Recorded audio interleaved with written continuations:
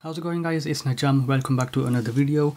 If you want to buy a Linux laptop, take a look at this. This is well, it's really old, but this is my Dell XPS 13.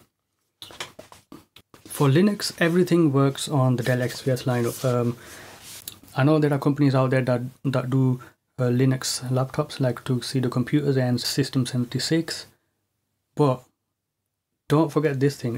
This is actually cheaper. I bought this a few years ago. I bought this for about 400 quid, which is actually pretty expensive for what it is, because the CPU in this is garbage. But I knew buying this that everything would work in Linux, and it does.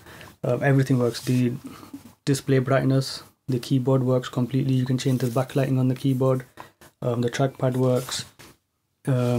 Closing it down, opening it up, Wi-Fi works, Bluetooth works, every single thing works on this laptop. So that's the thing I love about the XPS lineup, is that everything works on Linux. So yeah, if you're looking for a Linux laptop, this is just going to be a quick video.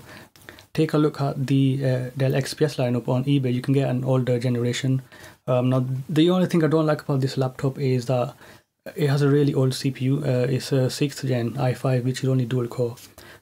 So I've actually got a Linux laptop coming in from Tuxedo Computers, which has a Ryzen 7, and I'm going to review that on this channel if I get the time. But I've been using this for years and it's done everything. I'm running Wayland right now. This is my Wayland setup, running i3. It's pretty cool. Everything just works. I mean, all the keyboard shortcuts, everything. I mean, that's pretty small, but yep, everything works on it. Yep, everything works on this. I love it. It's really, really cool. So the battery life is also awesome as well. It's really, really good.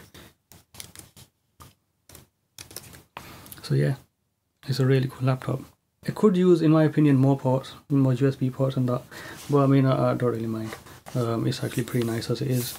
The battery life is also really, really good actually. I didn't expect this, but it easily gets me through like 6 hours or so, and that's like browsing and everything. So you know, it's pretty cool.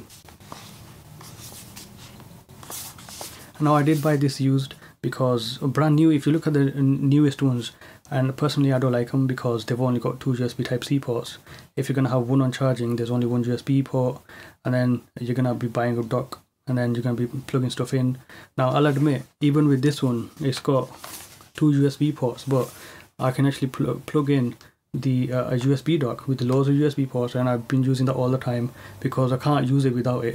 But it has a separate charging port, which means you can plug in and keep it charged, and then also you can plug peripherals into it. But I mean, I know that there are docks out there that allow you to charge it as well as use stuff with it, so USB devices and HDMI and stuff, which is cool. But the thing is, I prefer a laptop to do stuff rather than just being all pretty. I mean, this is really nice. It's really cool.